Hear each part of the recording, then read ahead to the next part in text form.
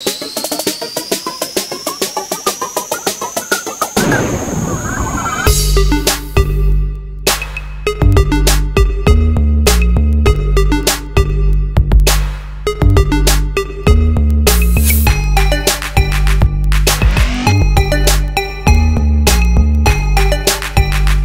guys, welcome to App Favorites. This is a weekly segment that I'm going to be putting out specifically about my favorite apps that I have discovered across the week.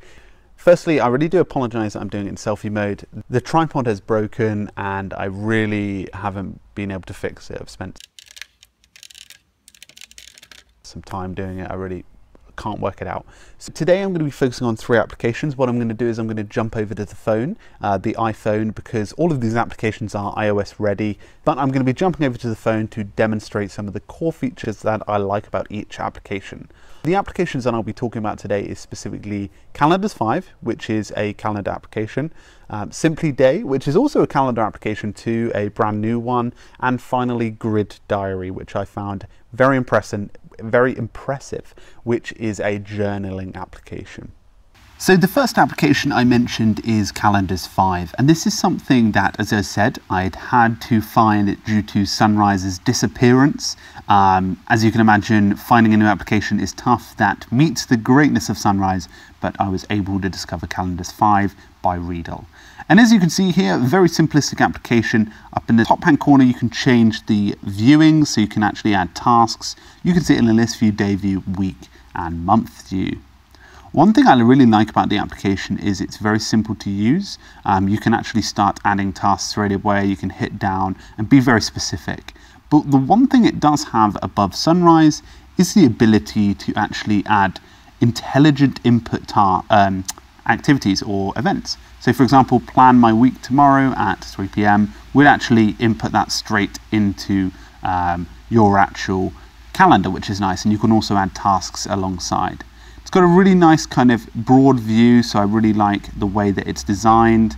I don't tend to go in the list or calendar view just based on the experience there. I'm not too sure it kind of explains stuff well enough.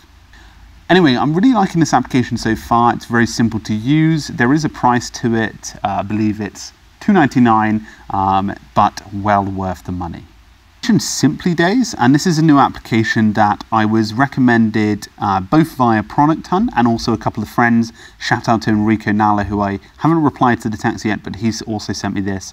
As you can see, a very simple calendar application, but with a kind of very minimalist approach. So as you can see here, it's got kind of like a transparent background. You can click into tasks, events, and actually see the kind of context to them, which is great. So as you can see here, you can invite people, you can add a place, attach anything, or even see a link directly.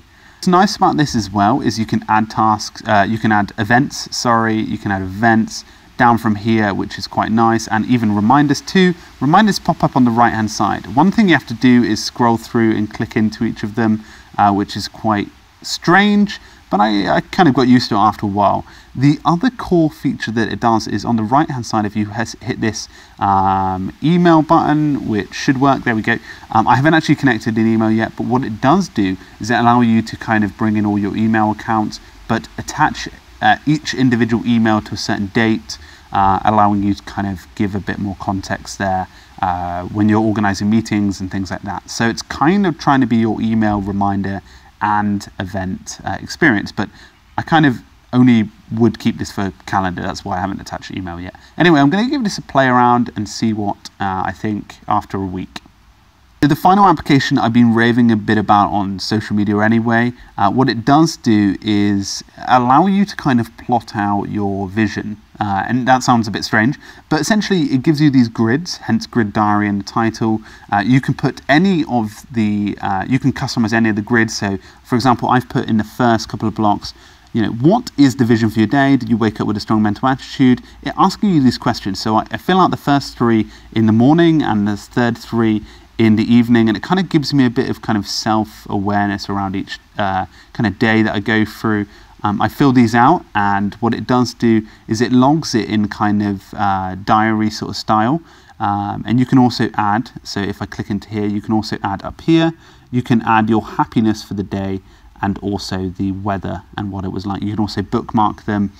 Really nice free experience, but a great way for you to start really kind of analysing your day. The first three are really important. I'm starting to get into a pattern of doing it. As you can see, I haven't done it today, but at the weekend I tend to kind of slack off from doing it. Helps me to keep clear in a week. I'm really enjoying this application. Very well built as well. You can scroll through the days, so if you look up here, you can scroll through the days quite easily.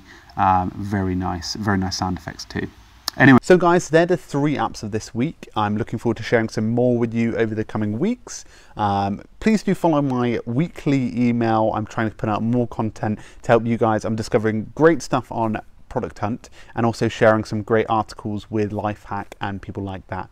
So anyway, guys, thank you very much for following. I'll be doing some more of these. I'm going to Cyprus in a week and a half now, so I'll hopefully be doing a few more of them too, uploading them from abroad, which is great. Thank you very much. Make sure you have a great week. Keep productive, and I'll see you guys very soon. Cheers.